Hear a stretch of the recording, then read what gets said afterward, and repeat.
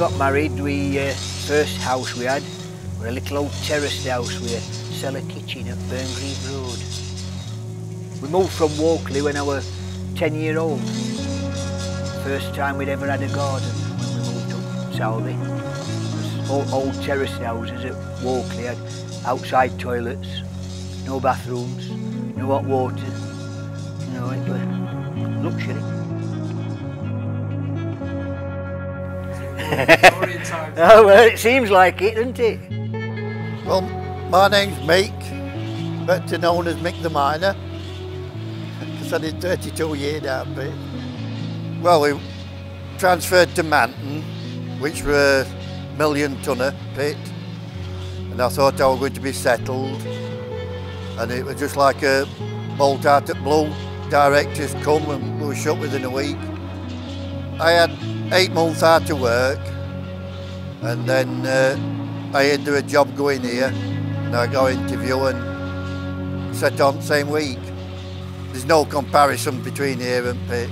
It's nice to go up and come here. You know what I mean? It's easy compared to working down pit. Well, it's picked up a hell of a lot from when we first came here, like. We only had small machines to work on when I first come here. Then we moved down to this company, and they brought better machinery. We've had 1 or 2 bosses worked here, and they've been and gone. It is quite an old workforce here now, yeah. Well, I've only got 5 years to go. That's full retirement, like, you know what I mean? I'm not thinking about stopping on. Quality means everything to us. We don't mass produce, so it's not machine manufactured. It's people's skills. And if people take pride, quality is everything to them.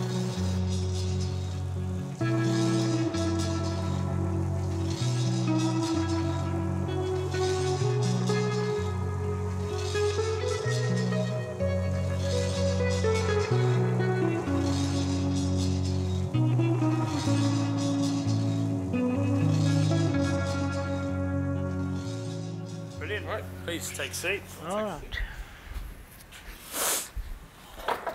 Oh.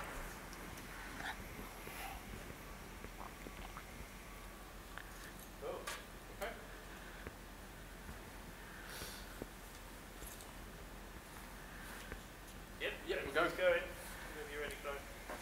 All right, Alan. I'm all right, yeah. So, you want to start just by introducing yourself to us? Well,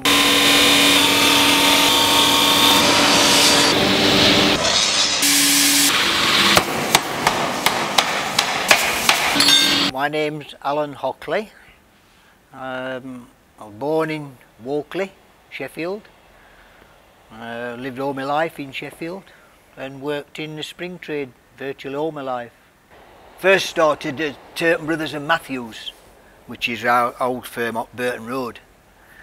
And then after a couple of years I went up to, some lads moved and they asked me if I'd go up with them to John Tonks on Penistone Road, which is now that dance studio. That was our factory. You've got people who've been on one company, some over 40 years, dedicated their working life to making high quality springs and anti-roll bars, and they're proud of what they do. I've been here about 32 years now. I was set on as a coiler from another spring firm. He set me on and I've been here ever since.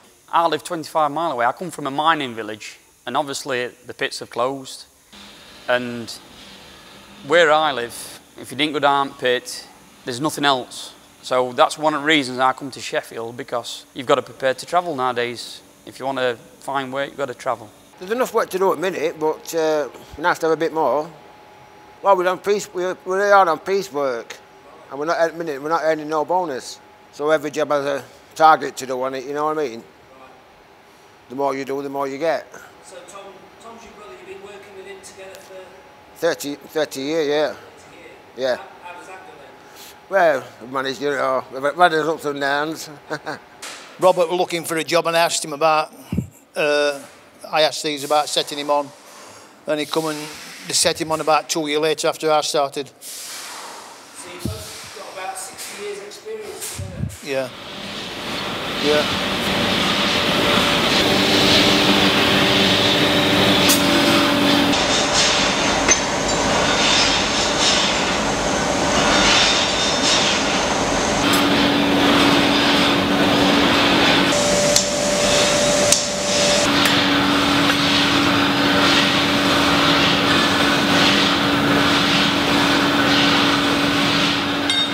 I was set on when I first started at Turton Platts. They put me on like shop blasting. I used to be on like a shop peener, working days and nights, 12 hours. And then I went from there to onto hammer, learning how to tape at bars. I stopped on there for 2 years because at Turton Platts it were like 3 men, a 3-man team. We've only got a 2-man team here. We've got to do everything by eye. It's just a matter of setting things up, and once you grind it, then if you have any problems, you just adjust it to whatever it wants to be. It's just what you pick up as you go on in life. Same with any job. The more you do a job, better you get at it.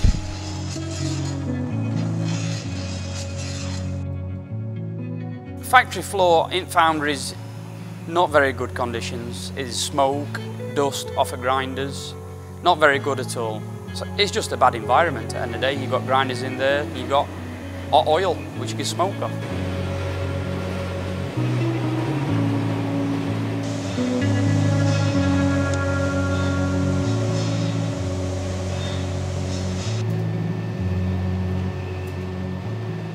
I get the impression this is your family that's come here. Well, I've been here like 32 years now, so I was 15 years at Turton Platts, so I've been in spring trade all my life.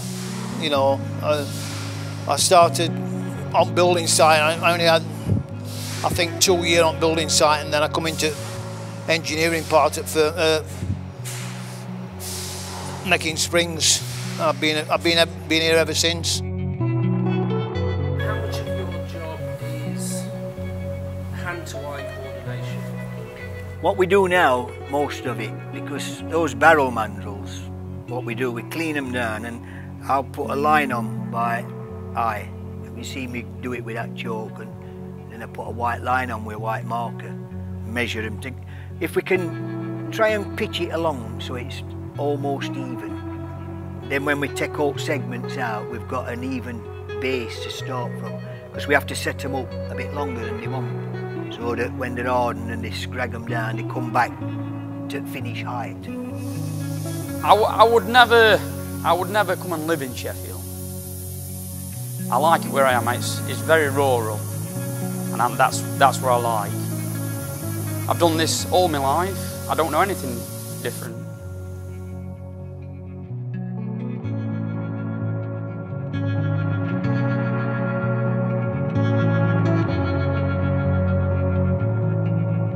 Nobody can go on forever.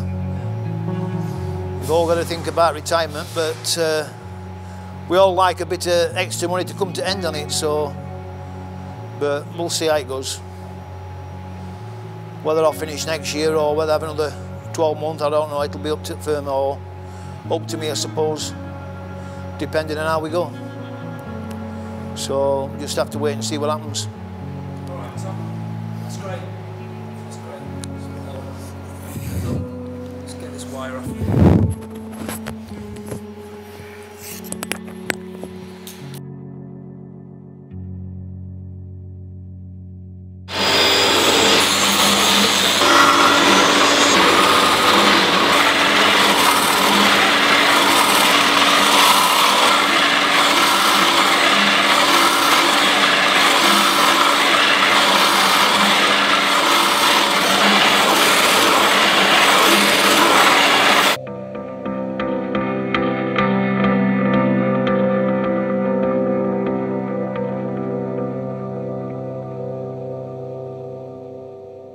I firmly believe we should have apprentices now to follow in footsteps of people who are going to retire. I don't think it's a skill you can pick up in a year, 2 years. It should be really a proper apprenticeship. There is a big gap. Tom Montcoiler, he's retired and he's stopped on another year. There is some young workers here, but they don't usually stop long in it. It's not for them. They have a go at it and it's not for them, and they usually move on. I'm not going to retire. I couldn't just stop altogether. But I've had a word with Andrew and Doug that were here, and I think I might start doing 3 days. You know, probably not do a full week. Phase it out gradually. Yeah, I won't be able to just sit at home. And because fortunately, I've never been out of work all my life. You know, started at 15, and I don't think I could just pack in. I like fishing, but you couldn't go fishing every day, could you? I wouldn't like to go 6 days a week fishing, you know, and I like gardening, but I'd be happy to come 3 days a week. Keep an eye on young un who I've got with me, Jake. My name's Jake, I work at TSL Springs. Young Jake, well, he lives at Maltby, and he travels all this way every day. Well, he started with me, I think he's been with me 3.5 years now, as an apprentice. So obviously he's going to carry on from where I leave off.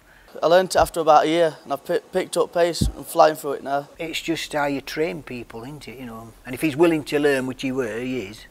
I've got everything. I've had to go at tempering, whatever that is down there, and working online downstairs. I've had to go at a bit of all sorts really.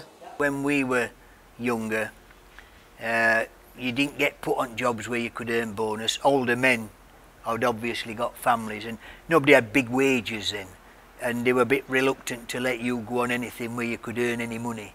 So you had to do all more menial side of it, you know. But it's good grounding actually for learning you, because you're not working to a target and trying to rush.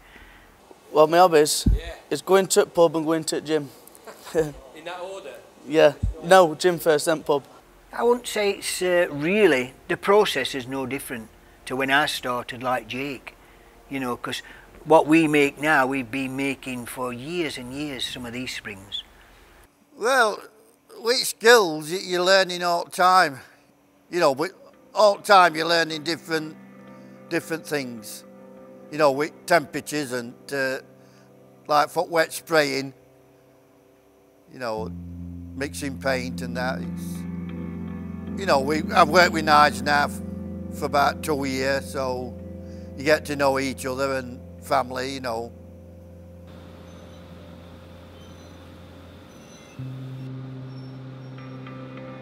Makes you wonder where they all go, all springs, because all cars I've had in my life, I've never ever had to replace a spring. And we made hundreds of thousands of it years, not just me, all other men. And it makes you wonder where they all go, doesn't it? Because I've never replaced a spring, never had a broken spring. But I've never actually seen one where they go, you know, gone to a factory and say, oh, I made that spring and that's what it does. Never seen that, no. No.